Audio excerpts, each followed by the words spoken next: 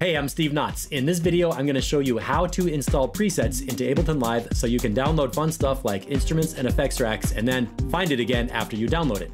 So to start with, I have a blank Ableton project. First thing you want to do is open the browser on the side. You can use the show hide browser button or key command if you're down with key commands. Now, normally I have like instruments and audio effects open. Go down to the user library under places, and then you can see a folder called presets. When you open this up, you'll see audio effects, instruments, and MIDI effects. These are where you want to drop your downloaded items, whatever that was. So let's go to a Finder window, and here are some presets I downloaded. They are in zip folders, which might be what you get. This one says, I'll help translate, slow ambient pad. That's an ADG file. So that's an instrument. Here we have a production template. That's an ALP file. That's a live pack.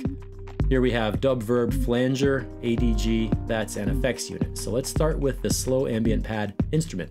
First thing is double click, expand the zip archive.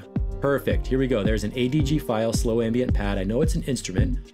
So I'm going to go to my browser and notice there's an instrument rack in here. Okay. Let's see what happens if I just drag it right on top of instruments. Select, select, select, drag instruments and release. It goes in here. Slow ambient pad is at the bottom. And from there, I can drag it onto a blank MIDI track and get the instrument appearing at the bottom. Now, I don't want these to be all disorganized in my folder of presets. I like to be able to find stuff. So in the live browser, I'm going to select that slow ambient pad and go to instrument rack and release it right there. Now I have a lot of these, so I got to scroll down to the S's. But here we can find slow ambient pad, live 10, and that's how you get it into your user library.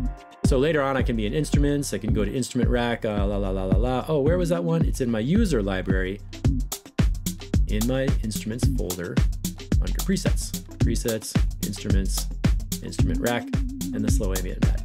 Now, if you don't care about your user library and you just want to play with it right away, the direct way is get the file, drag it to a MIDI track. Boom, it opens up. Did you see that? Let me delete that off of there. Delete that, make a new MIDI track. I'm going to show you from a brand new blank session with a blank track. You select your preset, drag it on a MIDI track, and it opens up. That's all you have to do to install presets. If you happen to download a pack of presets with multiple files, you can drag them right into the browser and get them going. And then they will stay there, so you can open them up and use them in any other project. Let's take a quick look at an audio effect track. It's going to be the same kind of thing. So we double click on this dub verb flanger. There we have the file.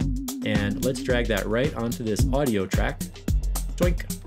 And there it goes. Dub verb flanger opens up, macro knobs, you can see the devices, and it is ready to go. That's all you have to do to install presets into your Ableton Live library so you can play with them, make some new music, and share it with us in the Mix It Texture community. Hope to hear from you soon. Thanks.